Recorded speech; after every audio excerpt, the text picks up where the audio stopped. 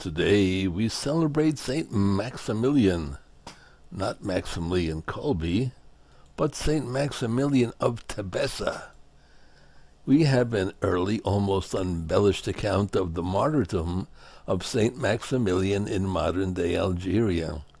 Brought before the proconsul Dion, Maximilian refused enlistment in the Roman army, saying, "I cannot serve. I cannot do evil. I am a Christian." Dion replied, "You must serve or die."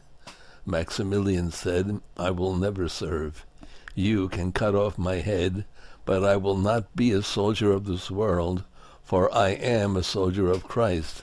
My army is the army of God, and I cannot fight for this world. I tell you, I am a Christian."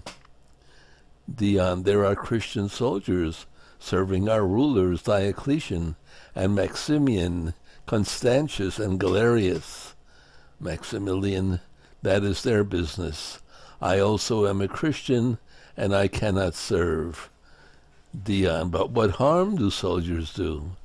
Maximilian, you know well enough. Dion, if you will not do your service, I shall condemn you to death for contempt of the army.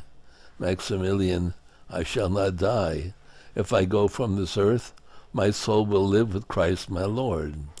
Maximilian was 21 years old when he gladly offered his life to God.